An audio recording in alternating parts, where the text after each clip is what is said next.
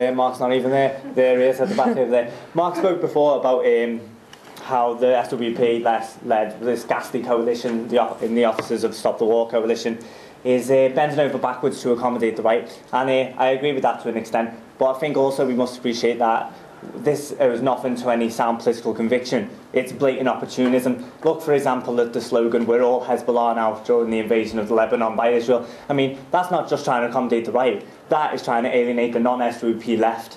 And it's trying to get into, I don't know whether they're looking for financial backing there or whatever. It's just mad, is what it is.